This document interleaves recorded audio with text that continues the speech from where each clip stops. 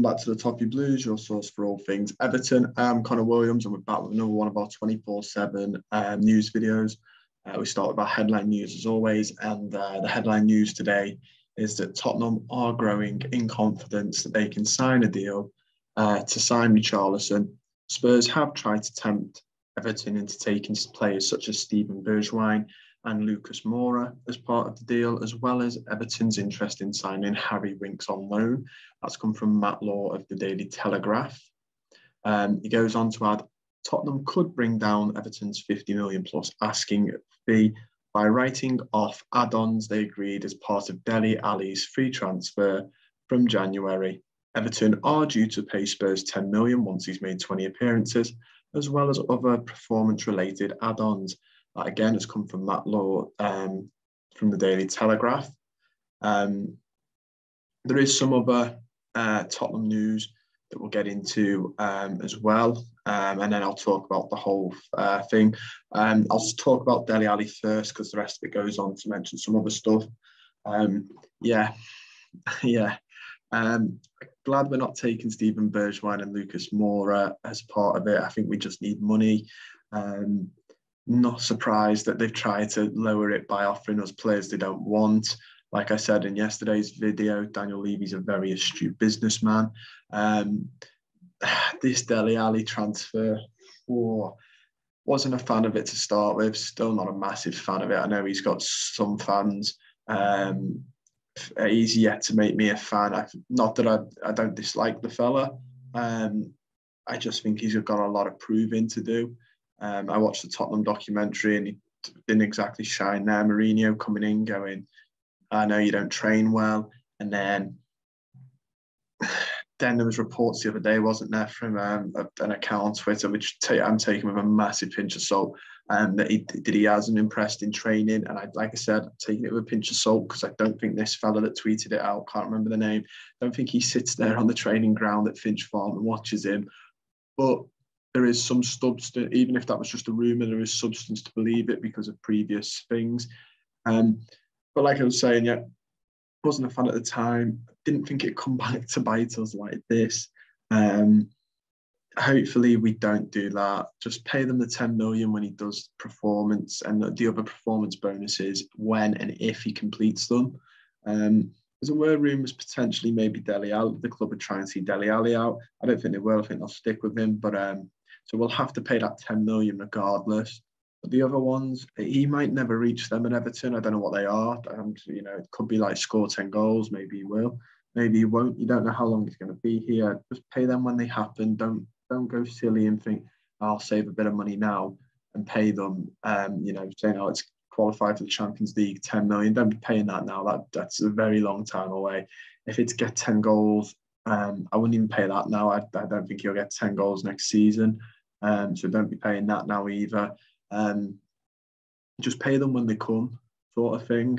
But definitely don't use it as Richarlison. This is Daniel Levy being very Daniel Levy, trying to save every bit of money that he can. And it's very, very clever.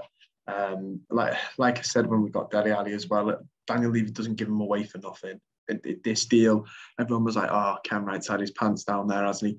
No, I think Daniel Levy's probably had his down. Actually, this is an anti-Ken Wright, but Daniel Levy, I 100% believe is a better businessman than Bill Kenwright, and a better negotiator. Keeping with Spurs again, we have that Tottenham are progressing their talks with Everton's Richarlison. Negotiations are well advanced on personal terms. Discussions between the clubs will continue this week. Harry Winks has also been part of the talks. Structure of a deal not yet agreed. That came from Fabrizio Romano. Then Sky Sports added up with Tottenham are offering Everton winger Steven Bergwijn, as they are frustrated with Ajax not offering enough. And then The Athletic said, if Steven Bergwijn was to join Everton, it would be a separate deal to Richarlison. Transfer, Ajax are still pushing to sign the winger. However, if the deal drags, Bergwijn will consider staying in the UK. That's come from The Athletic. We'll break down these three bits of news now. I don't want Harry Winks anywhere near the Richarlison deal. Let's just get him on loan and that's enough. Don't get him involved in the Richarlison deal. I have a horrible feeling we're going to get absolutely ripped here by Levy and Co. I just absolutely am certain of it. Apparently, we are sticking to our guns of no, we want the cash for Richarlison, and I hope we do really nail down with that because I don't want Harry Winks as part of it. We need that money to invest in his replacement, and we're not going to stick Harry Winks left wing or up front, are we? I also personally am not a fan of Harry Winks. I think we've got one too many of his style of player. Next, we've got the Tottenham and Bergwijn stuff as well. I mean, I don't know about Bergwijn. I don't know. His stats, goals and assists aren't brilliant. Doesn't get a lot of chance, though, at Spurs because he has to play behind Young Son and he's not getting in there. I thought he was a good player when he signed. I do believe some of it he hasn't got a chance, but the chances he has got, the season before he played a lot more minutes, and his goals and assists aren't brilliant. Don't get me wrong, that's not all you should judge a winger for. There are other stats that are worth judging him on, but I think they're a fair stat to add into the mix. And he doesn't perform there. So you'll be taking Richarlison's goals and assists out and not replacing them with somebody with likewise statistics and numbers. Also, I think he wants to go to Ajax. I think the whole he'll stay in England if the deal drags is if it doesn't happen, I'll stay. But he clearly doesn't want to. And he's probably not keen on coming to us either. I'm not here, not that every player we sign has to be I love Everton Football Club, but it does help if they want to come to you and not just on the attitude of, well, if I have to come to them, I'll go to them, but I don't really want to go to them, because that will only add more trouble out down the line, and it's not good if a player doesn't want to be there. Next, we have some news on the takeover. We have that the Kaminsky family are bankrolling the takeover bid for Everton and are aiming to have reached an agreement by the time the club arrive in their hometown of Minneapolis on July the 21st. That came from Matt Law of the Daily Telegraph again. Matt Law also went on to say an outlined price is in excess of 500 million. Has been agreed in principle for the sale of Everton to Peter Kenyon-led American consortium. The Kaminsky family hope to complete the takeover on the 21st of July.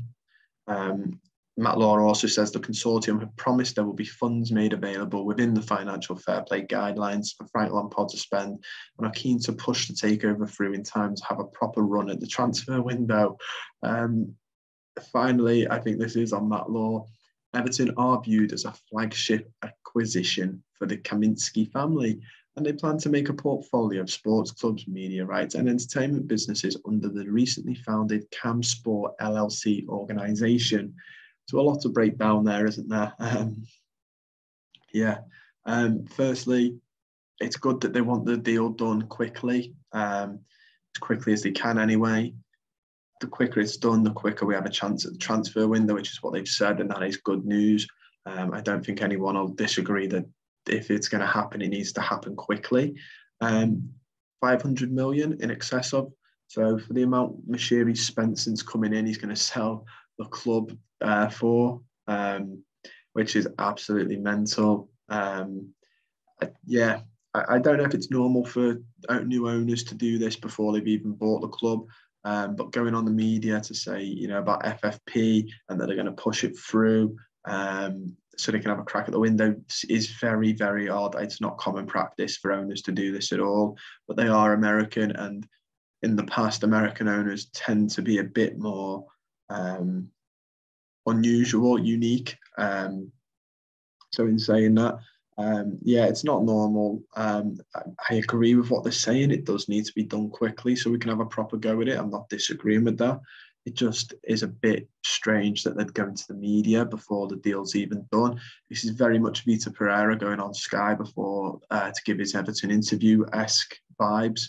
Then we finally, we're going to be their flagship acquisition for their portfolio of sports clubs, media rights and entertainment. So basically we're going to be their biggest toy, which is good. Hopefully that means we get the more attention. I know a lot of Americans do this.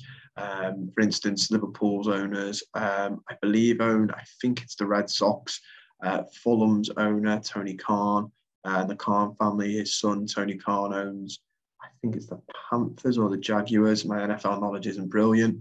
But he also owns AEW, which is all elite wrestling. And I believe Kroenke, Arsenal's owner, owns another team. So it isn't unusual for an American owner to own more than one sports team, normally one here and one in their home country of the US of A. The media rights and entertainment business, I have a feeling that we'll see a lot more of them. The media rights and entertainments will be covering a lot of us. I don't know what they are yet, but I'm sure we'll see them around Goodison Park / Bramley Moor.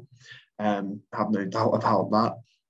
Hopefully it still means Bramley Moor's going ahead. I think it will. I think if we're their main flagship acquisition, what better way to show that than have a beautiful Riverside Stadium / complex. So that'll be really good to see. The stadium is one of the things I think fans are desperate to happen regardless of what happens.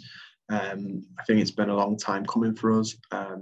So yeah, interesting. I mean, none of it's surprising because they're American and this isn't uncommon for them. I will say this, I know a lot of people are getting excited because it's the end of Miseri's reign. I was going to say reign of terror, but it's not a reign of terror, it's just a reign of inadequacies and just a reign of mistakes. I want to say ignorance. He just doesn't know how to run a football club. I saw someone say fair play to him. He's tried, and he has put his hand in his pocket. And we can't fault him for that. It's just a shame he has to get involved so much. I will say this though: be careful what you wish for.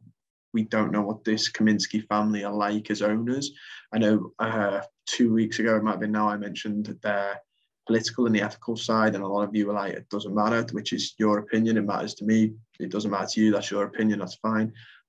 But the football side matters to you. We don't know what American owners are like, or these American owners, some aren't what all they're made out to be, especially when they own more than one club. I see plenty of Liverpool fans, ironically, for all the success they brag on about, very much against their owners because of money, because he's putting money in the Red Sox as well. Their argument, I've seen a lot of them say their argument is if he didn't have the Red Sox, it'd be more for Liverpool Football Club.